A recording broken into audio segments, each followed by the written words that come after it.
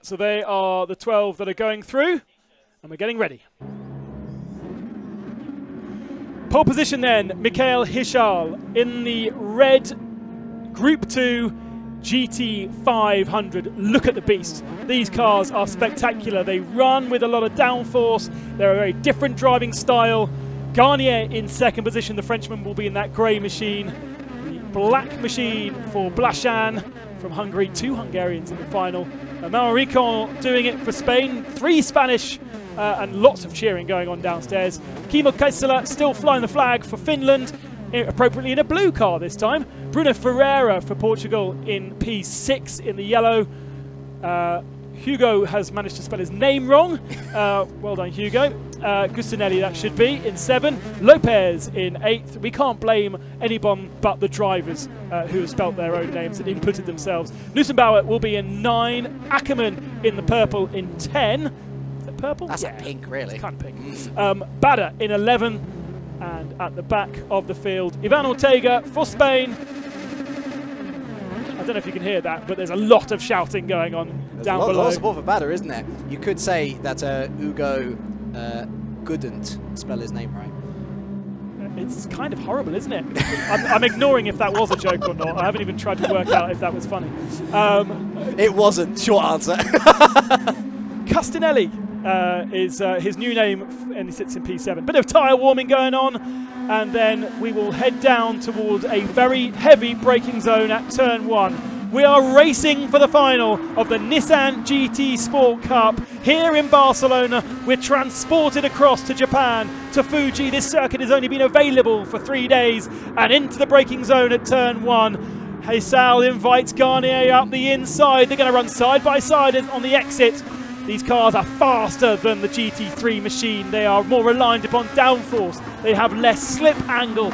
They wear the tyres in a different way, but they are hugely fun to drive and beautiful to look at. If you don't know about Super GT racing, I urge you to get onto the NISMO TV channel to watch all the highlights and all the live streams of the racing. Hisschal's missed the apex twice there in 2 braking zones, but Garnier hasn't been able to capitalise because Blancpain is behind him in 3rd position. Kaisala in 4th, Ricardo in 5th, and Gustinelli in 6th position. For the moment, no change. This is a much longer encounter than we saw before. No chicane, by the way, as Garnier runs wide and Blancpain up the inside. Garnier loses the position. And this long sweeping right, left, right onto the start finishing straight. Was there contact between the two of them?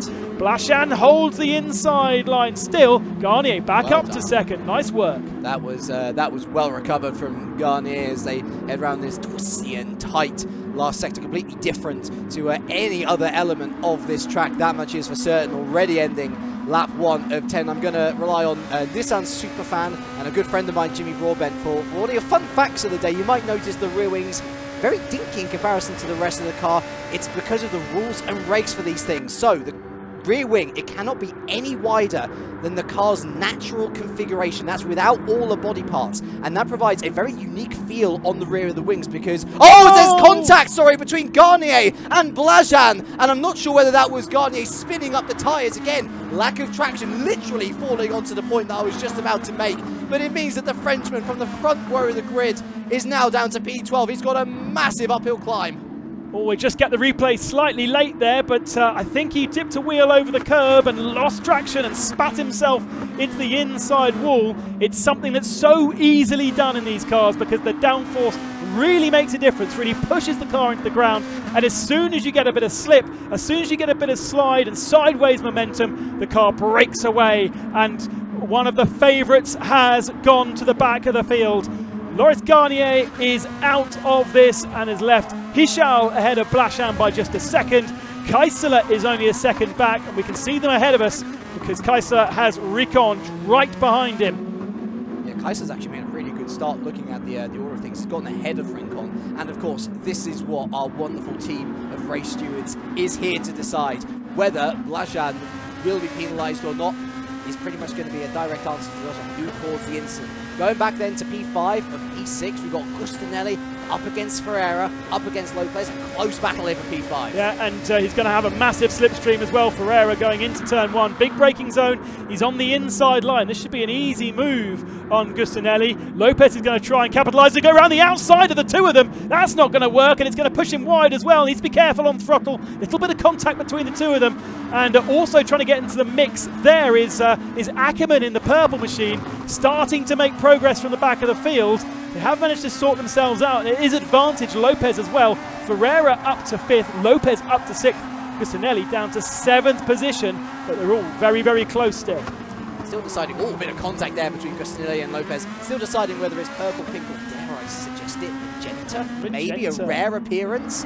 We'll wait and see. Certainly doing what he needs to in these early stages, Ackerman just keeping it clean, but these guys battling away for P5. They've lost so much time on the top 4 ahead. 2.93 seconds between Rincon and Ferreira. Ackerman looking up the inside of Gustinelli. He's going to chuck it up there, and that is going to be a signed, sealed, and delivered move. Easy as they come. The Dutchman up to P7. He's got a long way to go as Bader there throws up the inside as well. Brilliant late move. Brilliant opportunistic driving, and Gustinelli being punished for misspelling his name. He's down to P9. We think we've seen a change for 3rd position. Rincon ahead of Kaisler. Yeah. And look how close it is for the lead. Hishal and Blancpain just 0.3 of a second. We're on board with Blancpain coming over the start finishing line. Hishal is massively defensive, hugging the barrier, hugging the white line on the inside. But Blancpain dives to the inside line on the brakes, and he's going to make that stick. Is he going to run deep? He does run deep. Hishal will cut back. They run side by side on exit. The track continues to go left is the next turn, and Blancpain blends back in to 2nd position. Very, very nice driving by the two of them. Blancpain hogging that white line, that right-hander, long, long, long right-hander. Remember, though, we've got a long race and we've got a pit stop. We have a saying in the Gran Turismo Championships, Feroz is ferocious, and showing some of his teeth there. Daniel Ricardo, eat your heart out in many ways. That was such a good attempt to the move. Ultimately, Hishal with enough pace on exit to defend. Looking back now to Ferreira versus Lopez. Lopez trying to find his way up a gap which was simply non-existent. The gold car versus the yellow car. Ferreira holding on for now. I think that Blancpain, this pit stop phase, and we are looking more and more likely like a one-stop across the entire field. This pit stop phase is going to be crucial. If he can make the undercut work, if he can dare go for the overcut, he needs to consider his options very carefully indeed. It's incredibly close, again, for the lead. Just 2.5 to 0.3 of a second between Hishal and Blancpain as we continue to watch. And here we go. It's happened very early on the straight, because Hishal, I think, is heading to the pits. Yep, the German is heading to pits at the end of lap 4, so Blancpain inherits the lead. He was definitely under pressure. Is anybody going to follow suit, or is this a little early? There's a couple of guys at the back. Ackerman, Ortega, Lopez all into the pit lane. So about half the field pitting in the very middle of the race. And you can see how much fuel as well they are taking. They've got a lot of fuel left, actually. So they possibly could have gone a bit more varied on their strategy with the amount of fuel left, but it's also down to how much tyre wear, how much grip they have. Hishal comes back out in 6th, Lopez 7th, Ackerman in 8th, Bader 9th, Ortega, Gustinelli, and Garnier was the last to pit. So this is the phase that I always hate in endurance racing, when you've got half a load of people in pits and half that haven't. Thankfully, the graphics in GT Sport are so good that we know exactly what's going on. Rincon has a 2-second penalty. You know what? This is the part which I absolutely love in this sort of racing, because Kaisler was a massive moment. Kaisler's off and round, and that's a massive moment for him. The Finnish driver is going to stay in P3 for now, but that just seemed like losing it over the curbing, was it? Rincon's gone deep. Oh wow, just mounting the curb, and so Rincon with a penalty, Kaisler with a spin. It kind of leaves Blancpain in the second phase of pits as the only one with an opportunity of winning the race. But yeah, I absolutely love this. These guys have pitted early for the undercut. They're trying to make the position on track work, but the tyres near the end of the race, this is where Blancpain's going to come into his own. He pits now along with Ferreira and Rincon. Yes, but Kaisler stays out. Kaisler is the only man now, other than Nussbaumer, who's staying out for the moment, the only man not to pit, having had that spin. You've got to say he had that spin potentially because he doesn't have a huge amount of grip. Some fantastic pit lane graphics showing us exactly what's going on in pit lane. But where is Blancpain going to come out in relation to Hishal? He's ahead, I That's think. Important. He's ahead. By half a second, Blancpain has managed to do the jump in the pits, and that is against form. He's done what is not conventionally called, but is an overcut. Blancpain ahead of Hichal, and that is for the virtual lead of the race, but Hichal is there. Rincon is also in contention. Lopez is also in contention, right on Rincon's tail. Lopez has had a brilliant pit stop phase, and he's actually going to be attacking Rincon here for what is net P3. Rincon's worked down his penalty well, but it's what's invited his compatriot to battle him in this sort of fashion. Lopez all trying to close the door in the opposite position that he was in the battle versus Ferreira. The two Spaniards going side by side then into this next right-hand corner. Lopez still trying to hold on around the outside. Rincon holds on for now as we await Keisler to come into the pits. Great work between those two Spaniards. Lovely respect between the two of them. Not a huge amount of contact, just little bits here and there. Rincon still has to try and shake 0.3 of a second off his penalty. He's done 2 of them on the apex there of turn 9. Lopez, though, is close enough to certainly make a move in the braking zone going down into the final, into the first turn. We're waiting Keisler, who is now in the pits. Keisler, remember, before was in P3, so how far down is he going to drop? I think he's going to be way out of P3. That was not a good strategic move from the Finn, and indeed he's falling down further and further down the field. Horrible pit stop strategy. We're going to have a change though for third. Lopez up ahead of Rincon, and Ferreira dive bombs Rincon as well. And the Portuguese driver goes into fourth. Lopez in third. Hichal is second. A second separates Blancpain and Hichal.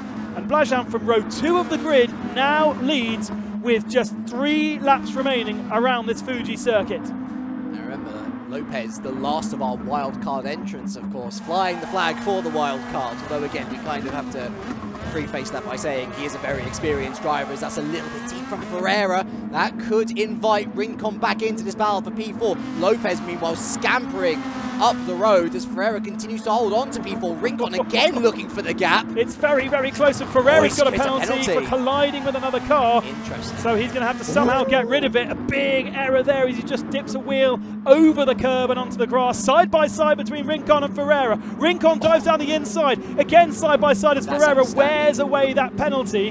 But he drives around the outside. He gives him more of a slingshot here. And actually, he might be able to get back down the inside in the braking zone for the final turn. Doesn't manage to make it happen, but he's still very much there and very much in contention down into the first turn with that slipstream. Great work. It's Hungary, Germany, Spain, Portugal in the top 5, and Ackerman just outside in 6th. And can we also talk about Benjamin Bader, actually, down there in P6. We are going to have to remind our crew that we're going to lose visuals very quickly, but hopefully that won't happen. We'll be able to continue to commentate on this race all right.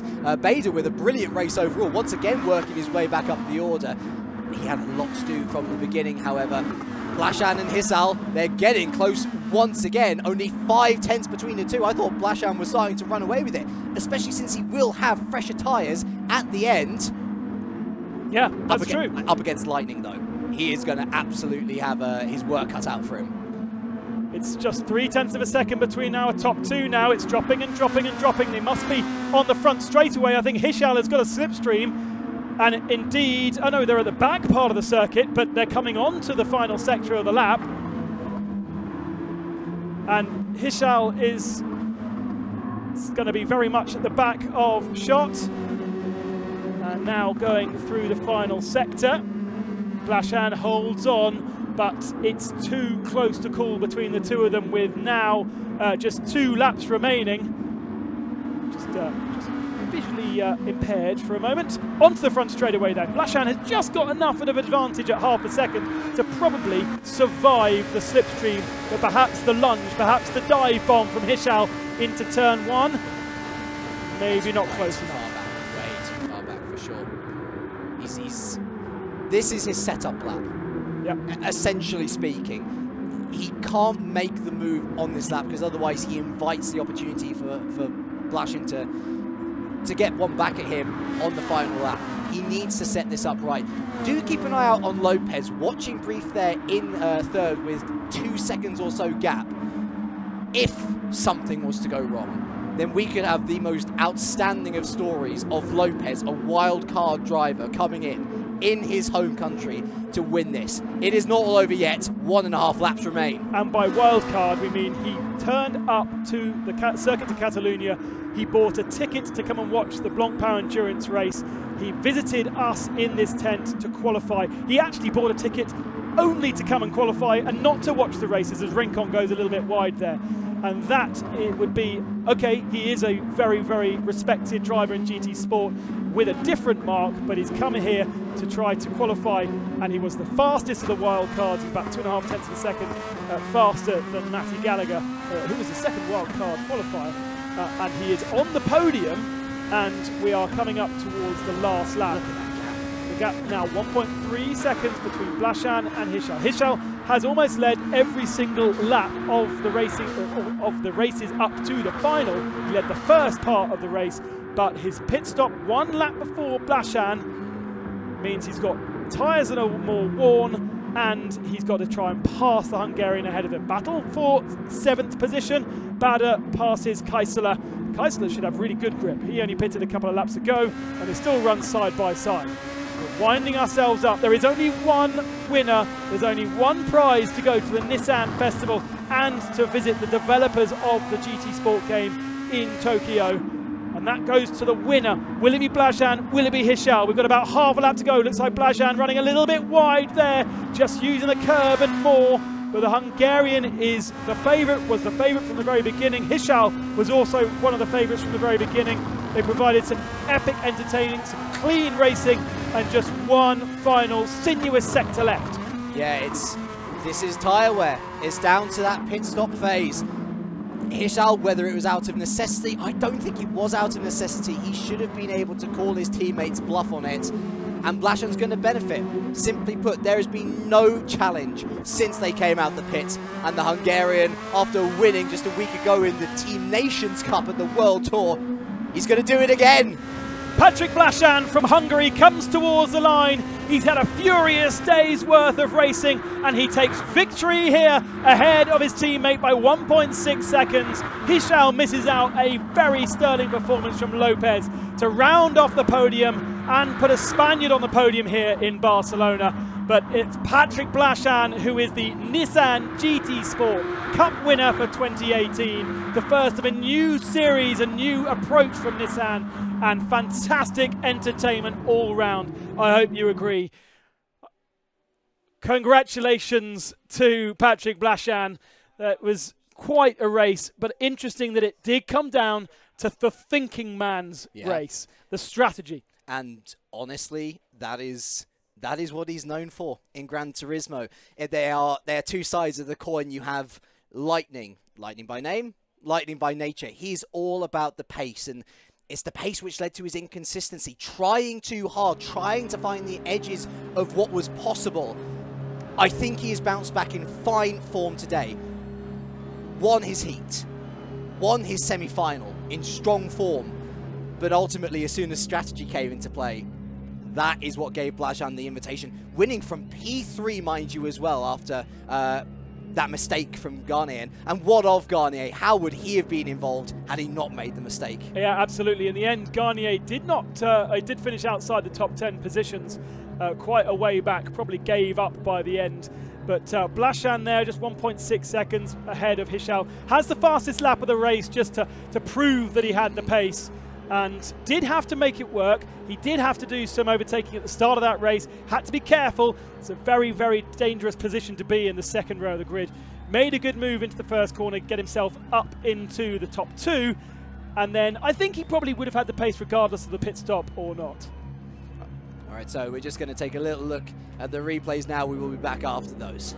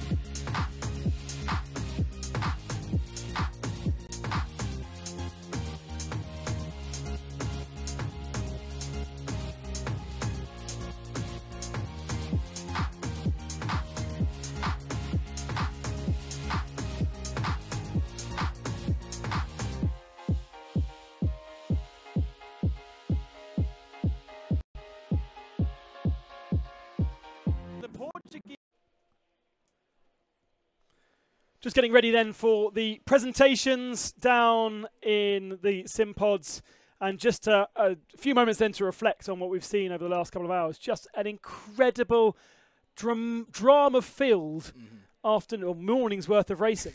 It's bizarre that it is the morning, isn't it? We've still got the rest of the day to go in terms of the real-life racing. Yeah, you have been saying evening for the whole broadcast, by the way. Have I really? Oh, wow, excellent. I thought you were commentating for the Japanese. You can tell how used... Oh, maybe I am. Maybe that was my plan all along. No, you can tell how used I am to doing evening broadcast.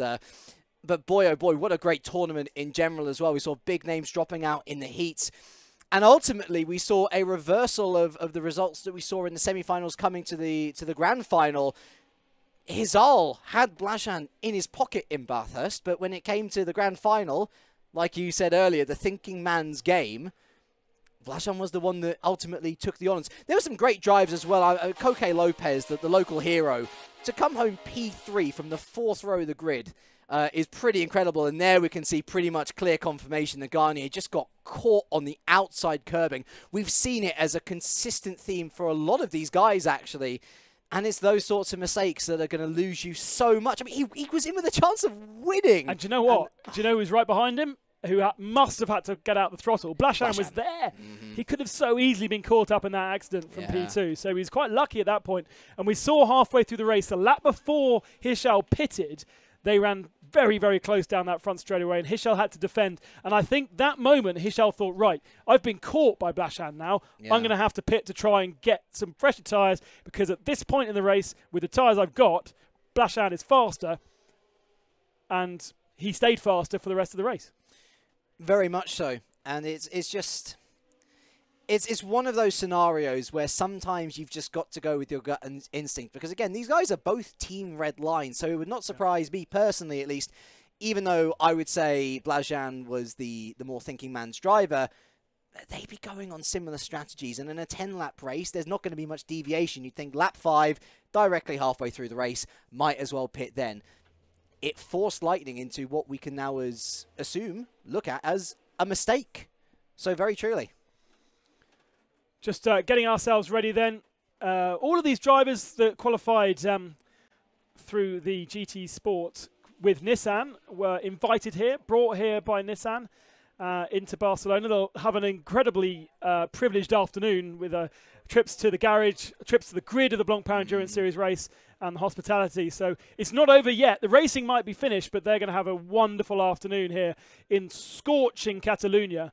But for one man, for Patrick Blancpain, it's more than that. He can now look forward to going to the NISMO Festival. A thank you to all of the fans of the NISMO and Nissan brand over in Japan at the Fuji circuit under Mount Fuji. It's a stunning place to visit.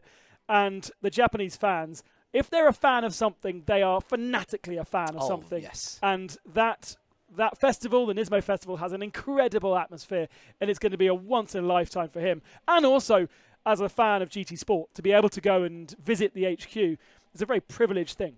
Well, he's going to be a little bit of a superstar at this point, because not only is he now categorically, this is what this has decided, he is the top Nissan GT Sport racer, but on top of that as well, he gets to meet the Polyphony Digital guys who, I mean, we've been watching him race for so long now, seeing him succeed in so many different disciplines of car, let alone just the Nissans, of course.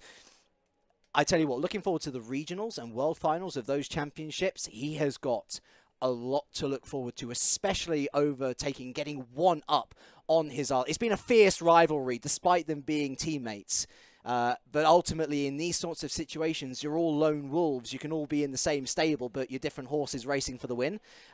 He has got plenty to look forward to, as do the rest of the drivers, to be honest. I think looking forward to 2019, this more than anything shows that the caliber of just one manufacturer, strength in depth aplenty. Yeah, and it's very interesting to see that, you know, the relationship between Nissan and GT Sport is that kind of, this is what the message has been passed from GT Sport to Nissan. This is what we would like to do. Yeah. Remember, there is an FIA-certified Manufacturers and Teams Championship. It's the only FIA-certified esports event, and it's run on GT Sport. At some point, the manufacturers are going to start having to get behind that. And I think this is the first step of that, to see manufacturers choosing their drivers like the Formula One guys have had to do in the Formula One Esports Series. Soon enough, we'll have manufacturers, like football teams have esports players. I think manufacturers have esports players very, very soon. And this is a template that a lot of other manufacturers will be looking at and going, God, you know what? I think we should be doing that too.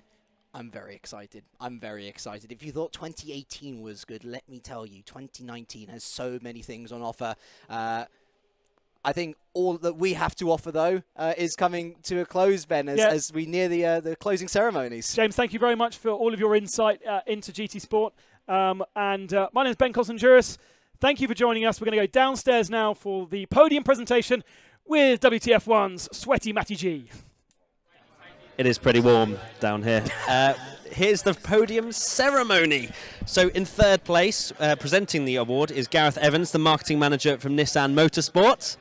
Please come along. And in third place, Cloak Lopez.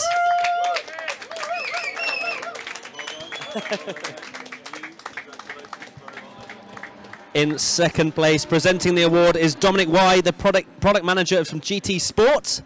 And in second place is Mikhail Hizal.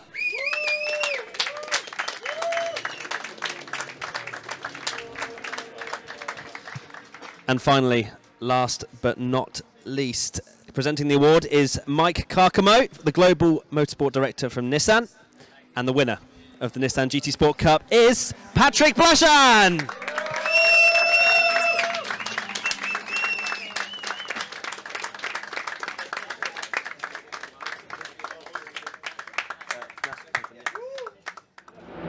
Not only does the winner get a trip to the NISMO Festival and to Polyphony Digital, but they also win a Thrustmaster TGT. Congratulations.